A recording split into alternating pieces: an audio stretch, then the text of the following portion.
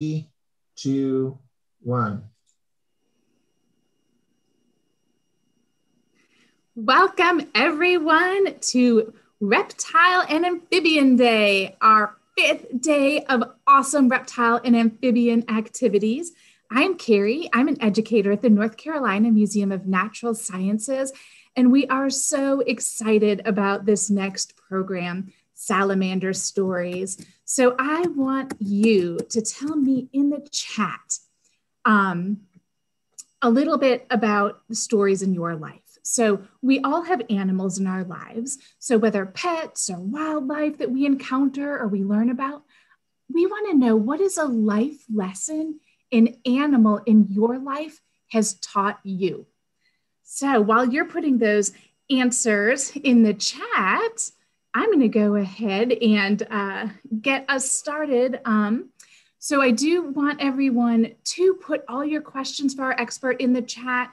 Put your comments, talk to us in there, but just make sure that you keep it on topic. Make sure that you're talking about the same things we're talking about. Don't spam the chat on us. And so what we're going to do now is talk to our expert. So Cabrin Madison is a conservationist and creative from Eastern North Carolina. She works as a wildlife diversity technician for the North Carolina Wildlife Resources Commission, focusing on reptiles and amphibians of greatest conservation need. So she's a first-generation college graduate and is passionate about helping others like her break through barriers and into conservation work.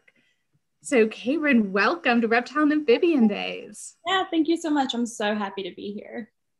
Awesome. Well, let's see. I'm going to check our friends in the chat and see. So let's see. Skelly says that's a tough question. So I guess I will. So I'll answer it for me. So life lesson is, I think that when you are thinking about nature and wildlife, I think that the most important lesson is how everything is balanced. And we can, so you have your predators and your prey and your, tree areas and your meadow areas. And it's just this beautiful balance that everything is evolved to live in. And I think that that is a really good lesson that we can use in our lives with balancing maybe our work and our home or school and fun, things like that. So that's my life lesson. Oh, that's awesome. Thank you. Yeah. I think we can get lessons from all sorts of things, like snails can teach us how to slow down, and yeah. Exactly. All right. So Katie was telling me that we didn't hear the question. So the question is, what life lesson has an animal in your life taught you? So if you have an answer to it, just put that in the chat. And Cabrin, I think that we can go ahead and get started. Awesome.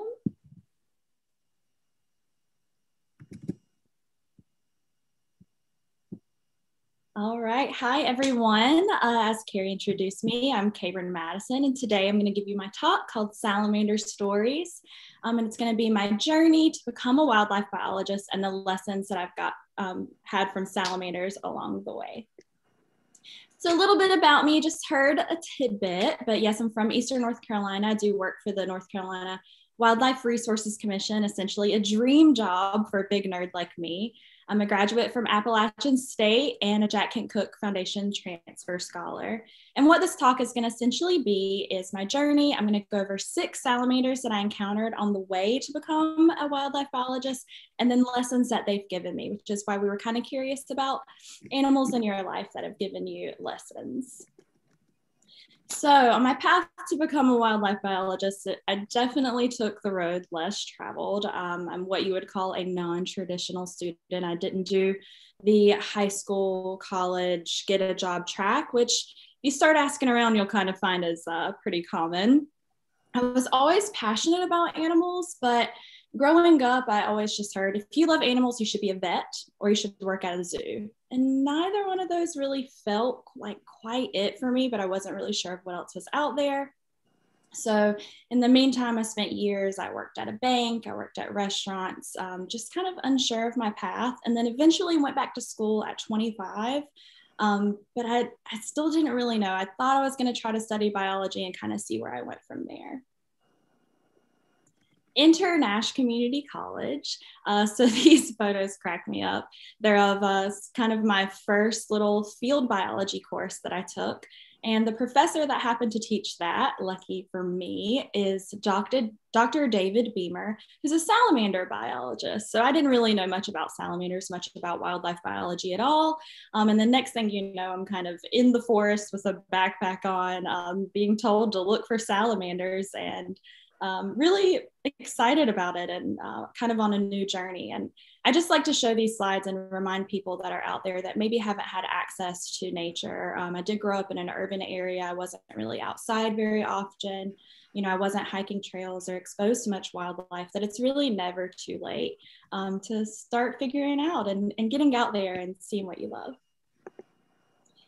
There were some bumps in the road. So Dr. David Beamer, my first mentor, loves to share the anecdote that one of the first things I ever said to him was that I didn't want to take an 8 a.m. class. I was not a star student.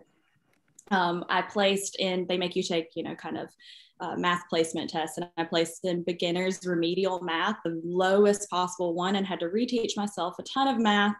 My biology degree that I was working for required calculus up to calculus 2. And I started to think like, maybe science isn't for me. You know, I'm not really seeing people that look like me. I'm not really feeling like this path is, you know, easy enough or something that was aligning. But enter salamanders. So it was, you know, on those field biology courses that I started to realize and learn from David Beamer that science isn't just, you know, people in a lab coat, you know, doing analyzing a bunch of data. It can also be done in the field. It can also, I hope you can hear, there's a helicopter coming really loud. So wait 1 second for that. Yeah, so essentially you see me in the field here. Some of my first chances to really get out there and find salamanders and see what kind of research, what kind of science could be done with them. So my first research experience was with northern dusky and Carolina mountain dusky salamanders. See on the top right here, that's actually Carolina mountain dusky salamander. He's got kind of a circular tail where he is more of a terrestrial salamander, which means he lives on land. And then on the bottom, you've got our northern dusky salamander that has more of that compressed tail that they kind of use as a paddle in the water. These are both stream salamanders. They're very different sizes. These photos are a little bit misleading, but the one on the top is actually pretty small. And the one on the bottom, the northern dusky salamander, is much, much larger. Now, I won't get into the nitty-gritty details of the genetics here, but what I essentially learned through Dr. David Beamer is that both of these salamanders shared the same mitochondrial DNA, which suggests that they possibly hybridized a really, really long time ago. And so my first research experience was going out into the forest, like you kind of just saw in those previous photos, looking for these salamanders and then trying to see, do they still hybridize? Is this something that's still happening? And then I ended up with 40 salamanders in my bedroom, which was an adventure to say the least. I always like to add that this is not a dead salamander. He's just knocked out for the moment. He's just anesthetized. So we were measuring him.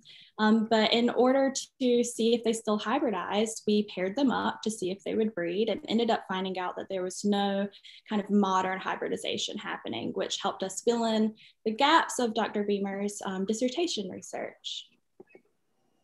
And my first salamander lesson, the very first one from the mountain dusky and the northern dusky, is that all is not as it seems, and there's so much that we don't know.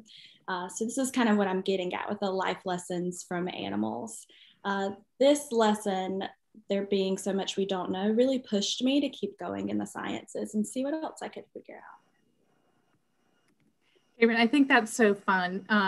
When we were doing our practice, I think that a lot of us who were on the call realized that we had such a similar experience to you, where we all loved animals, we're passionate about animals and wildlife, but really the only careers we knew about were like veterinarian or maybe working in a zoo, like you said. And so I love that that your experience mirrors so many of our experiences. I know. I want to always share with people, you know, field biology and wildlife biology is a thing. You don't have to, you know, be a vet for cats and dogs. You don't have to work at a zoo. You can really be out in the field and out in nature with these animals and kind of saving them on the ground. And that's where I kind of found the inspiration there. So it's good to know that there are others out there who were just as confused as me as a kid. That's awesome. We all found our way.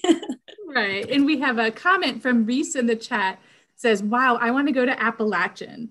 And I went to the New River to look for a hellbender, but didn't find one. But they've seen a lot of marbled ones.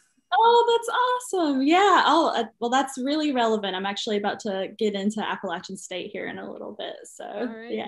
Awesome.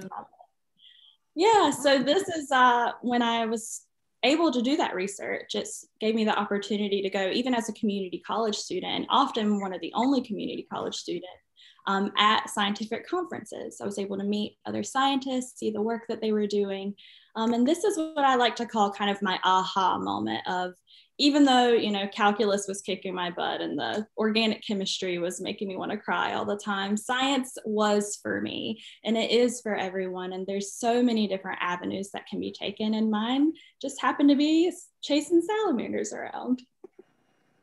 And these opportunities also led me to meet people like the awesome, inspiring state herpetologist for the North Carolina Wildlife Resources Commission, Jeff Hall. These are photos of me and him on one of those field biology courses that I took in 2015.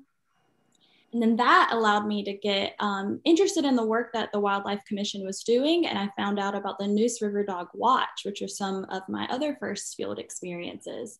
The Neuse River water dog is a salamander that is endemic to Eastern NC. So I often joke that we're both endemic to the same place. Endemic means only found there. That's where they're from.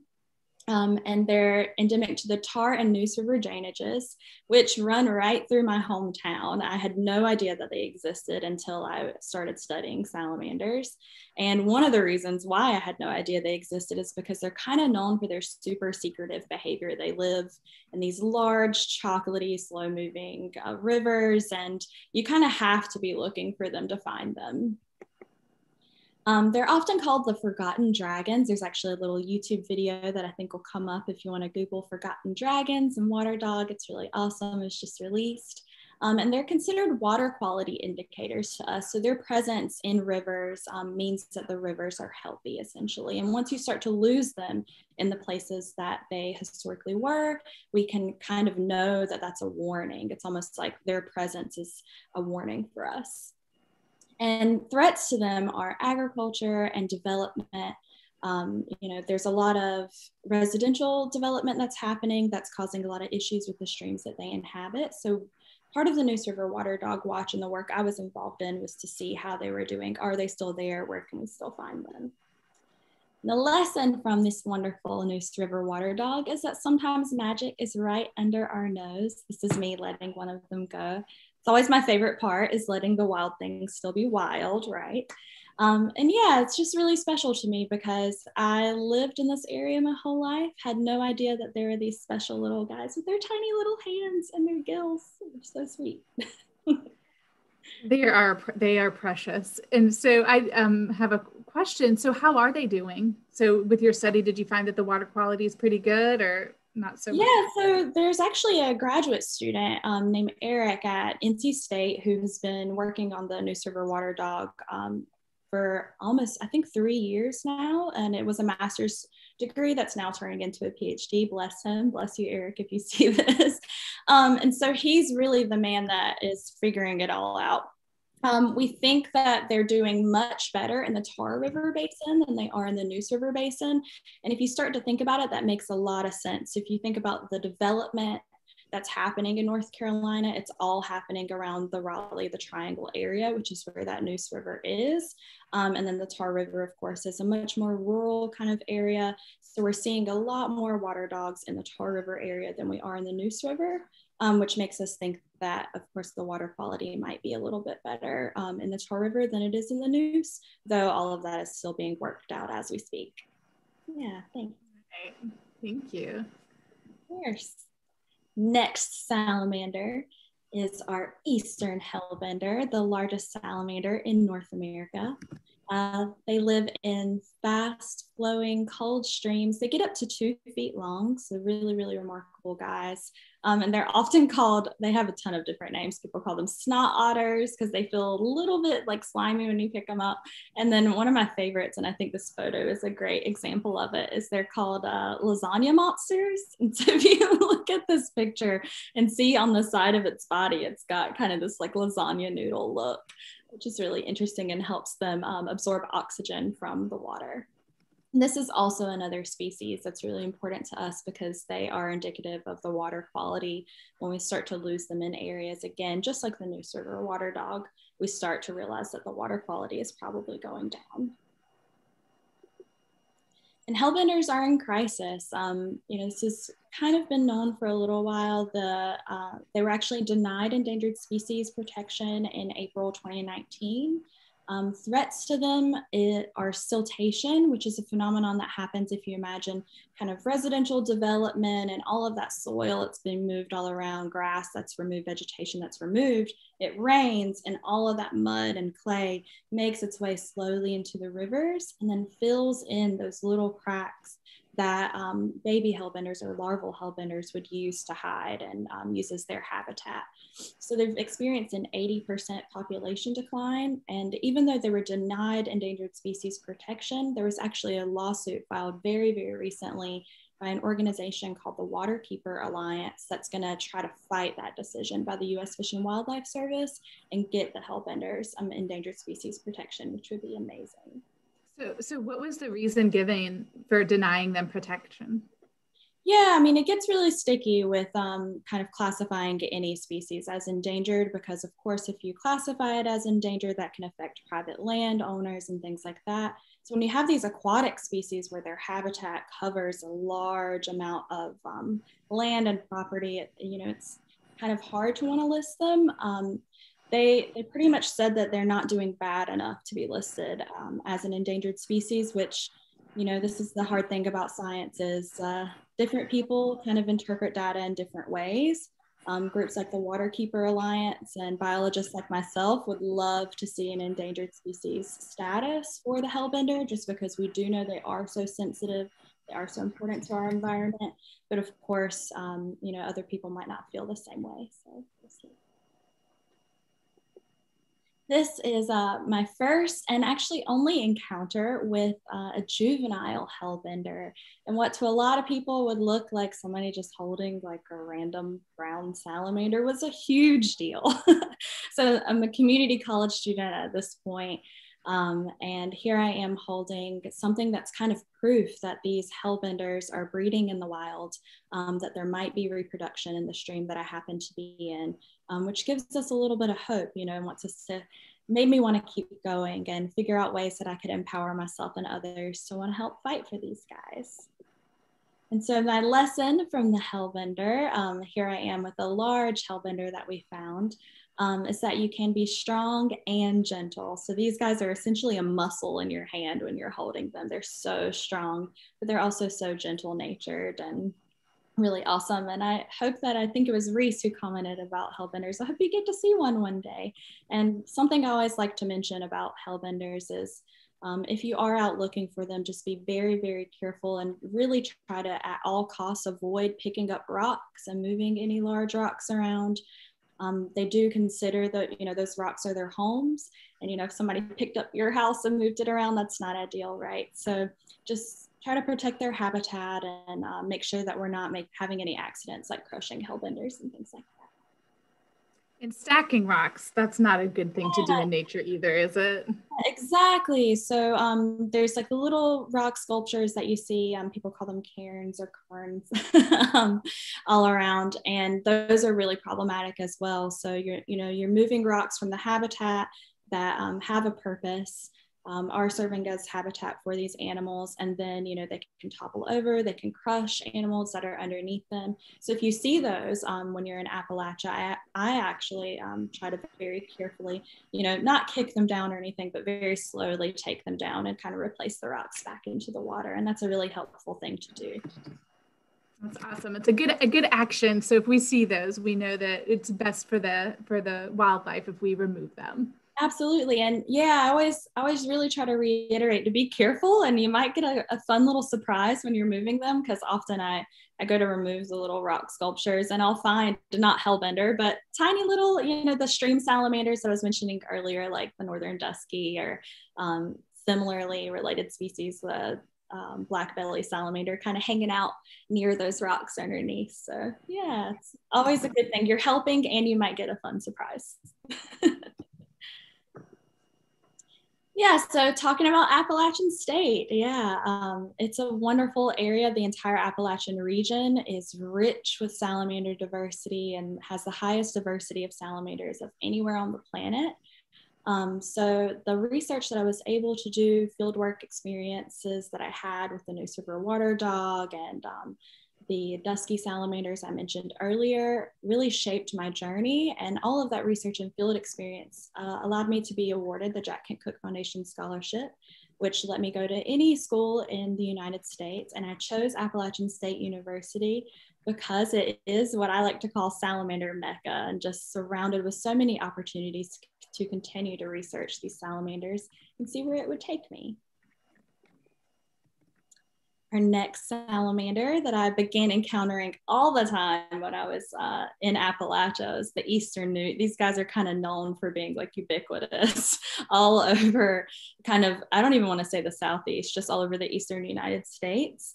And they're awesome. This face that you're seeing, and I'll get into that in a second, is what we call the red eft.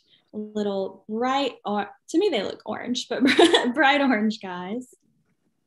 The interesting thing about these salamanders, you can see here in this wonderful infographic, is that they have what we call a triphasic life cycle. So they start off, you can kind of see on the bottom left here, like a tadpole would. They've got their little aquatic juvenile stage where they hatch out of an egg and live in the water. Then, like a lot of other salamander species, they emerge into this terrestrial form, and most salamanders would kind of stay there. They stay as that kind of semi-aquatic or terrestrial form. Well, these Fs are really, really fascinating because they walk around in this bold orange version of themselves. I like to call the kind of their teenager version, where they're very, very poisonous to anything that would want to eat them. So they're not shy at all. And then in order to reproduce, they go back into the water.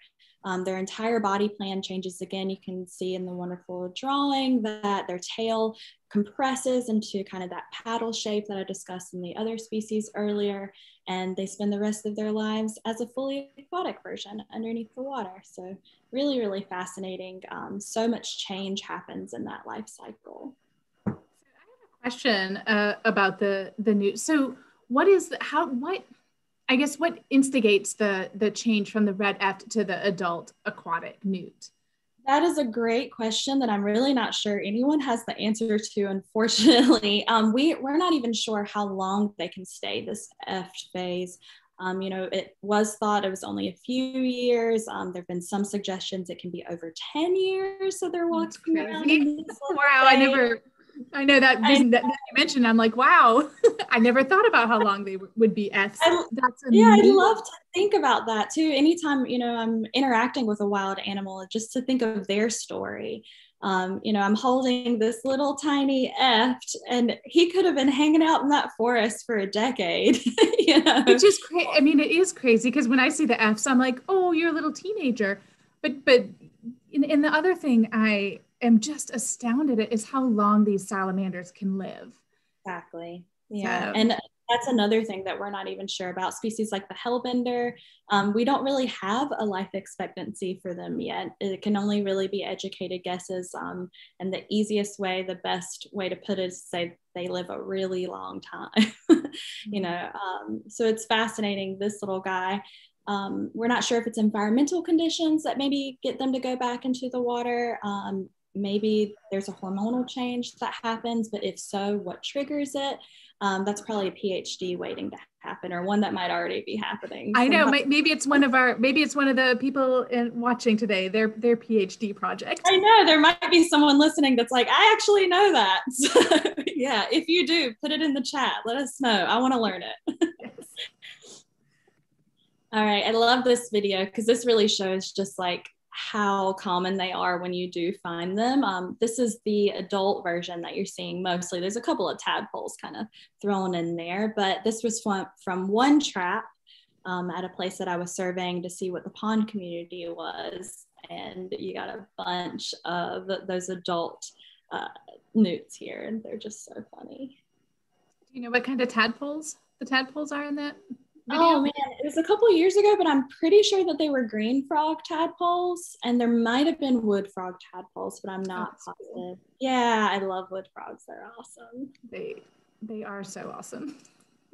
I love this video of the Eft because it just shows when I talk about them being bold, how he just does not care. Like that. It's like, oh, I'm not even sure that this is a hand, whatever. I'm just making my way, minding my business, completely unfazed by me. So the lesson from this salamander is to be bold and that change is necessary and okay. And so it was a great reminder on my journey where so much change was happening in my life. It was going, like you mentioned, I'm a first generation undergraduate student. I'm the first person to go to college, definitely the first person to study science of any kind. And a lot of change was happening. And they reminded me that it's just part of life and it's okay. Got to lean into it and be cute and sassy while you're doing it, right? Aren't they cute?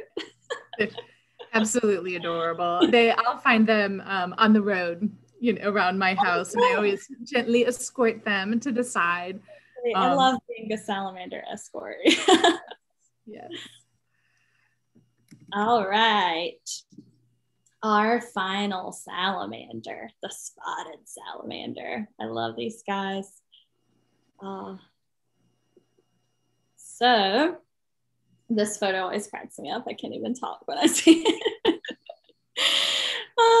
So the spotted salamanders are mole salamanders in a family that we call the ambistomatids. The whole group are considered mole salamanders, and they're called that because they spend most of their life underground. Most of the time you're not going to see them. They're kind of living in these little tunnels. You don't really know what they're doing.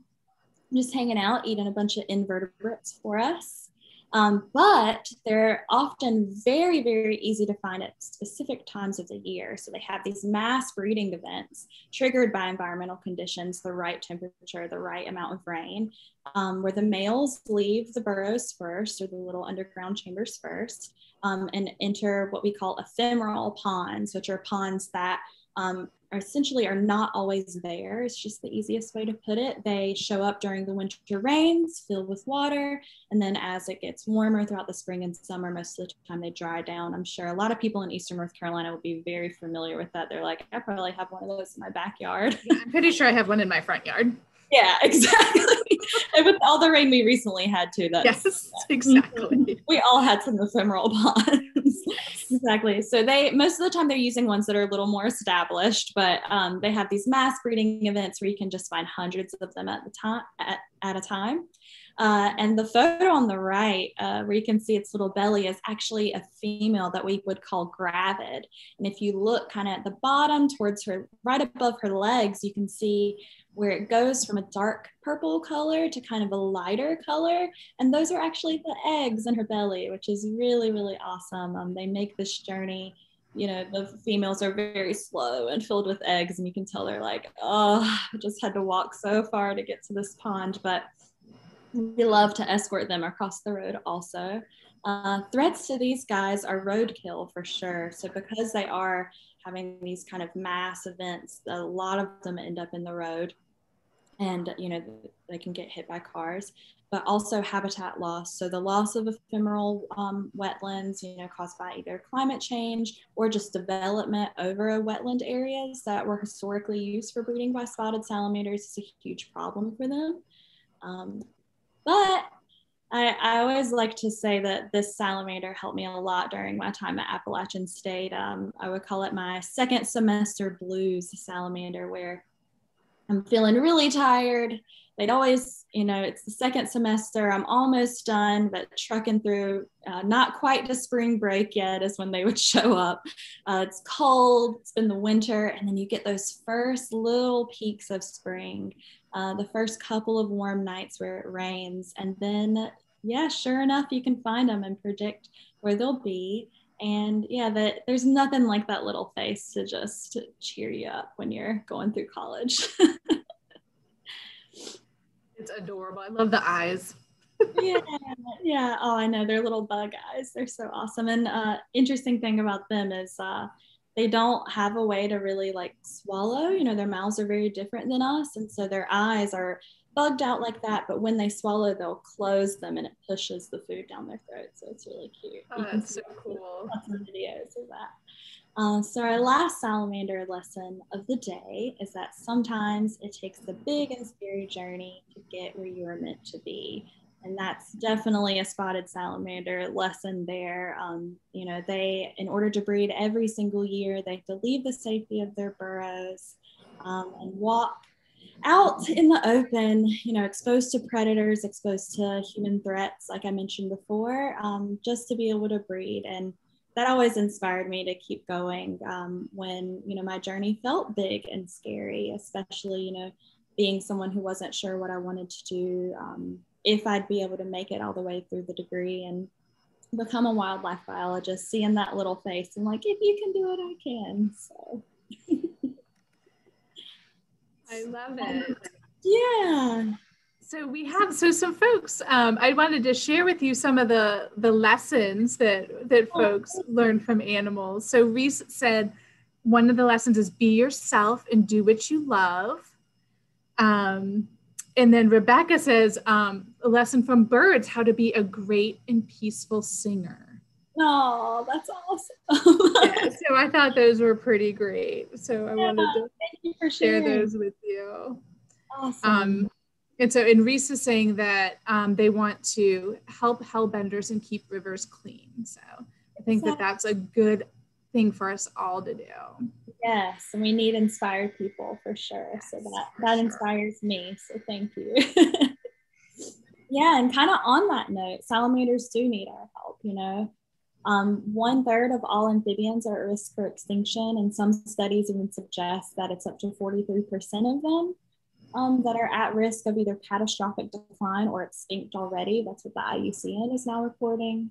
And so that can leave us feeling hopeless, but there's also a lot that people can do. You don't have to be a wildlife biologist to help these animals.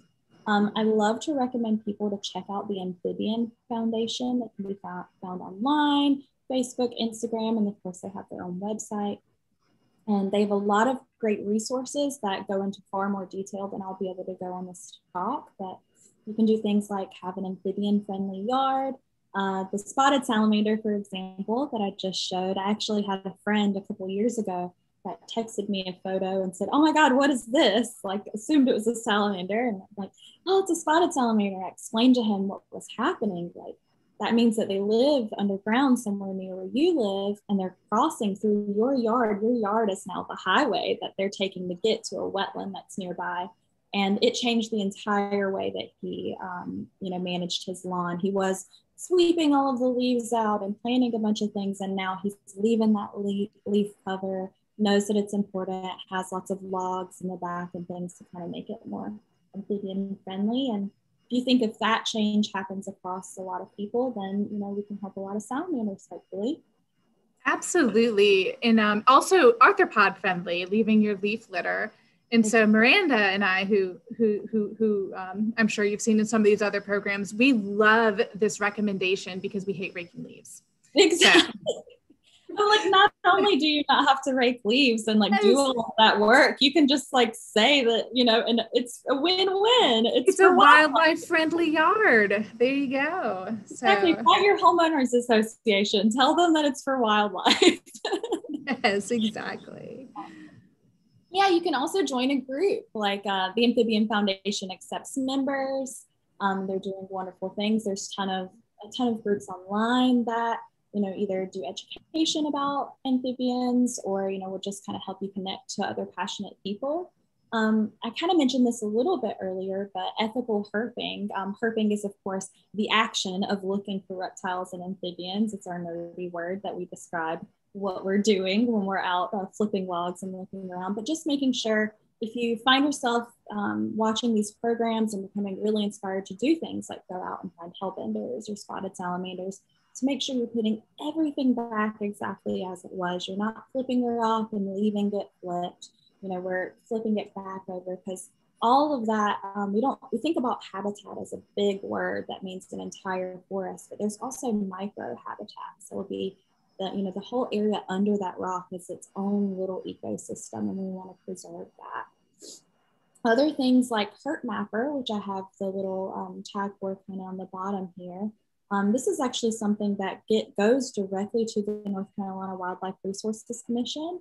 My boss is able to see every record that people upload. And so it's even something that I use when I'm out in the field and I find a hurt, I take a photo, and then it does a GPS location. It does hide it. It doesn't show the whole exactly where it is to the public, but it does show it to the North Carolina Wildlife Resources Commission. And that way we're able to see who is finding what and where, which helps us track how these species are doing. And then there's can I ask a question about Hurt Mapper? So we talk a lot about iNaturalist, and probably, I think we've dropped the link to iNaturalist in every single program we've done for Reptile and Amphibian Days. So do Hurt Mapper and iNaturalist connect? Do they talk? So if you put something in iNaturalist, will it then go to Hurt Mapper? My understanding is that they do not, and that they're two separate apps. Yeah, I'm not sure. I might be incorrect on that, but my understanding is that Hurt Mapper is much more simple. Only hurt focus, and we'll be going instead of iNaturalist is kind of like this giant database that goes to kind of anyone and everywhere. Hurt Mapper is more directly going to people that are looking to conserve and understand where these animals are. Yeah. So does that mean, like, if you do find a herp, should you put it in both iNaturalist and Hurt Mapper? I would put it in both. Okay. Yeah. And just a little kind of some nuance there is I always recommend people to be really careful and maybe even block the location. Say that you found a spotted salamander, you found a hellbender, and you're so excited about it. That's a wonderful treat, but it's something that we want to let keep happening, right? So try to maybe hide from the public. And Hurt Mapper does offer this option. You can just click it. And that lets the scientists who are studying them and the researchers who are studying them know where you found it.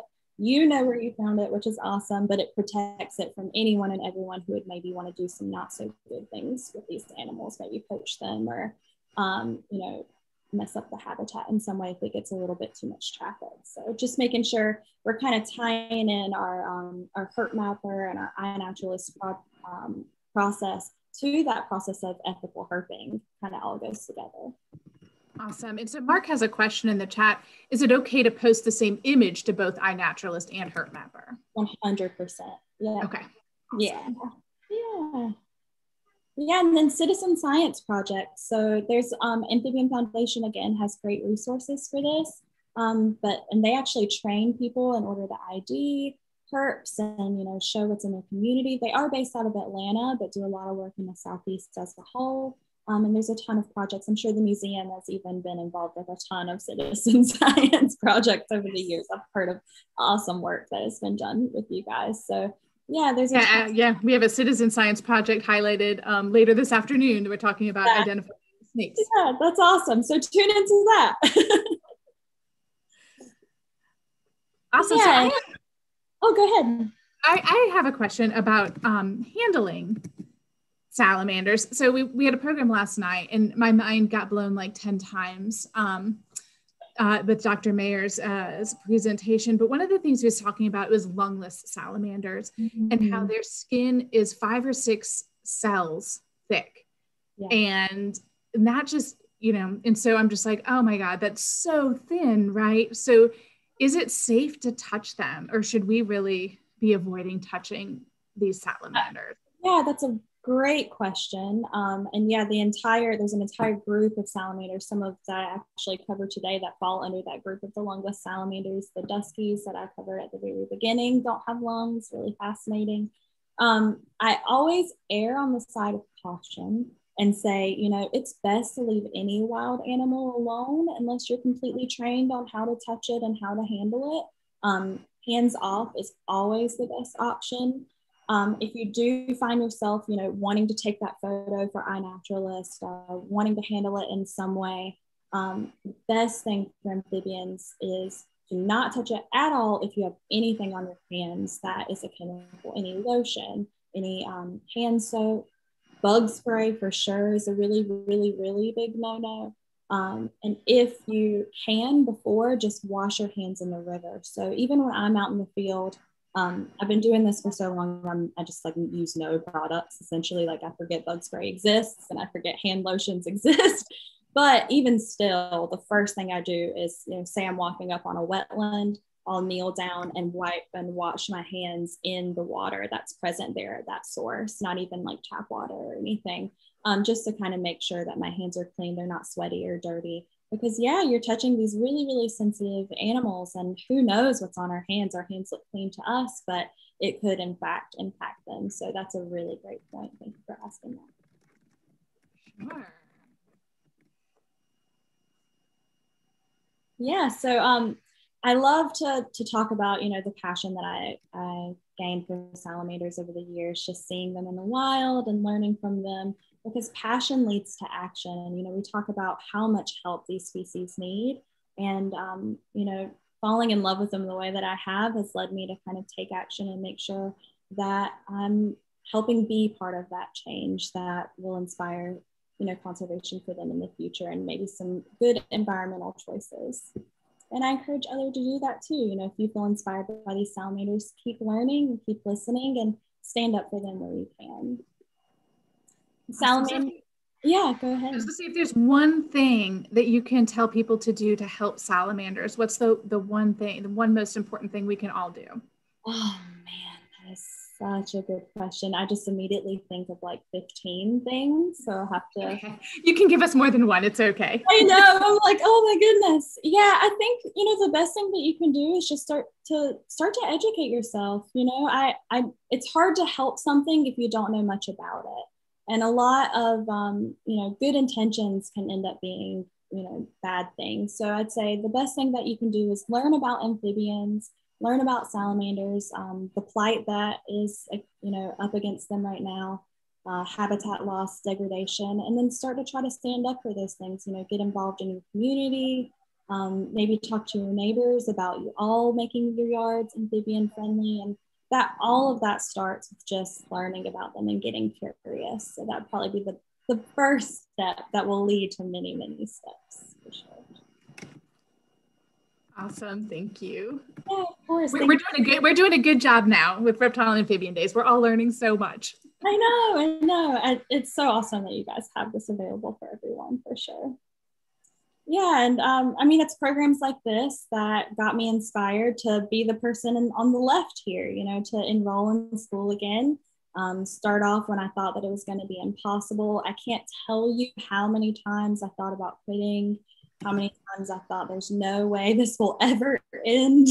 There's no way I'll ever graduate. If I graduate, will I get hired? How will this happen? But needless to say, that passion has come full circle. So who you saw earlier, Jeff Hall, the state herpetologist for the North Carolina Wildlife Resources Commission, there in 2015, is now my direct boss. So I now professionally get to nerd out and follow him around all day, learning about our native wildlife here, reptiles and amphibians here in North Carolina, and taking direct action to save them. So, I promise, if you're a student or, an aspiring student and you don't think that you can do it, I was there. I was that person, and you absolutely can. It takes years sometimes. It takes a lot of bumps in the road, a lot of dedication, but you can get there for sure. And, the species need us to get there. They need us to keep going.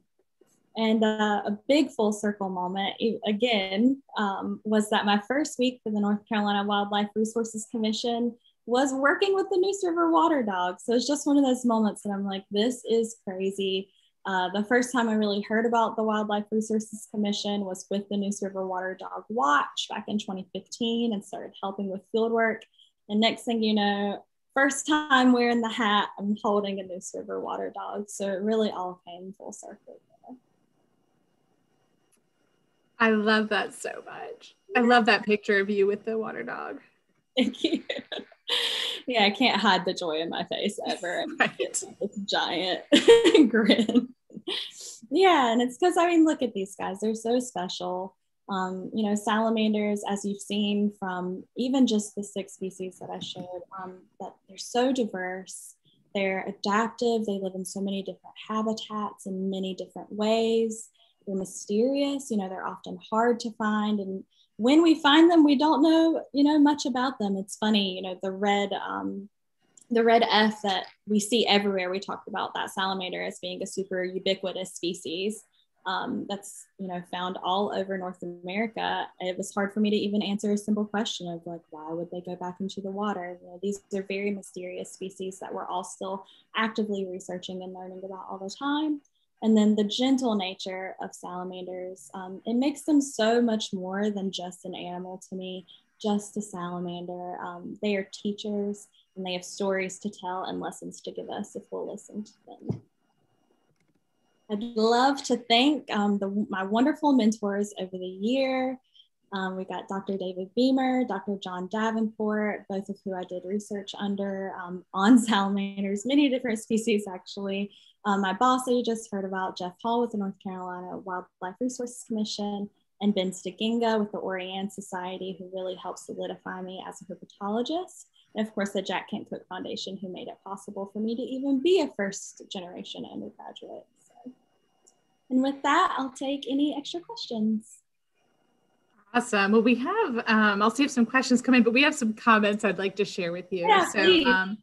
So Rebecca is saying that try not to litter and see, try not to litter. And then if you see trash, to get it, to pick it up. And you want to save the river and help the salamanders. And then Jerry is pointing out that Jeff Hall was a junior curator at the museum.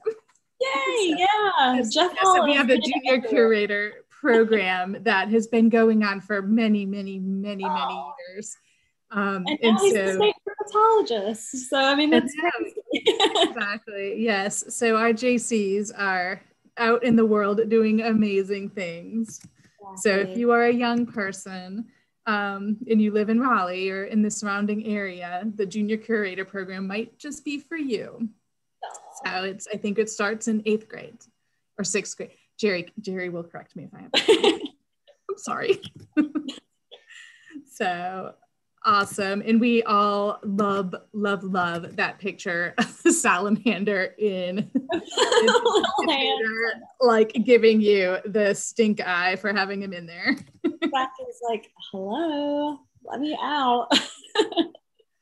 Awesome. Well, Cabrin, this has been such a wonderful, inspirational talk. Thank you so much for being here today with Reptile and Amphibian Day. And I'm going to, hold on, I'm going to do this right this time. Anybody who, whenever I host programs, I almost never do this right. So here we go. Look at that. My team will be so proud of me.